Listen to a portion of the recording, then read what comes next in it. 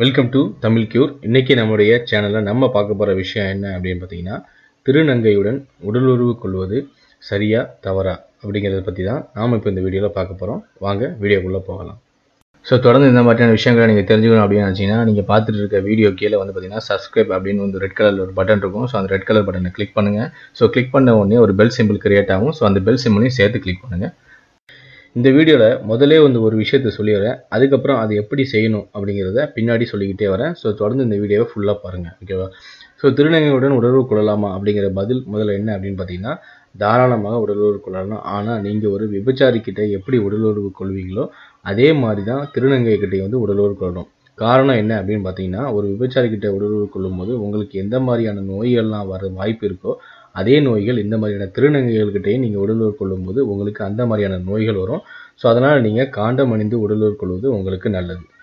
ரெண்டாவது, பெண்களிடம் உடலுறவு கொள்வதைப் போல திருநங்கைகளிடமும் உடலுறவு கொள்ளலாமா அப்படின்னா கண்டிப்பாக முடியவே முடியாது. திருநங்கைகளுக்கு வேறு மாதிரி தான் நீங்கள் வந்து உடலுறவு கொள்ள முடியும். அது என்ன அப்படிங்கிறது தான் நம்ம தொடர்ந்து இந்த வீடியோவில் பார்க்க போகிறோம்.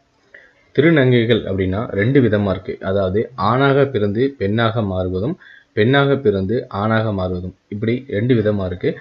பொதுவாக எந்த மாதிரியான திருநங்கைகளோட நம்ம வந்து உறவுக்குள்ள நினைப்போம் அப்படின்னு பார்த்தீங்கன்னா, பெண்களைப் போல மார்பகம் உள்ள திருநங்கைகள்கிட்ட தான் ஆண்கள் வந்து சீக்கிரமாக வந்து அட்ராக்ட் ஆகி அவங்களோட உடலுறவு கொள்ளணும் அப்படின்னு நினைப்பாங்க. பட் இதில் என்ன பிரச்சனை இருக்குது அப்படின்னு பார்த்தீங்கன்னா, ஒரு பெண்ணோட வந்து அவங்க உடலுறவு கொள்வதை விட இந்த மாதிரி திருநங்கைகளோட அவங்க உடலுறவு கொள்வது ஒரு ஆணோட வந்து அவங்க வந்து உடலுறவு கொள்வதற்கு சமம், ஓகேவா?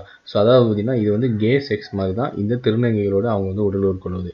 பட் இந்த உடலுறவு வந்து பார்த்திங்கன்னா பெண்கள் கிட்ட என்ன செய்வோமோ அதே மாதிரி இந்த திருநங்கைகள்கிட்டையும் நம்மளால் செய்ய முடியும். அப்படி செய்யும்போது பெண்களுக்கு வந்து இயற்கையாகவே வந்து அவங்களுடைய பிறப்புறுப்பில் வந்து லூப்ரிகேஷன் வந்து இந்த மாதிரி உடலுறவு ஈடுபடும் போது அவங்களுக்கு உற்பத்தி ஆகும். அப்படி உற்பத்தி ஆனால் மட்டும்தான் பெண்களுக்கு வந்து பார்த்திங்கன்னா வலிகள் ஏற்படாமல் அவங்களுக்கு போதிய சுகத்தை வந்து நம்மளால் கொடுக்க முடியும். ஆனால் இந்த திருநங்கைகளுக்கு அப்படி கிடையாது. அவங்களுக்கு இயற்கையாகவே அந்த லூப்ரிகேஷன் வந்து ஜெனரேட் ஆகவே ஆகாது.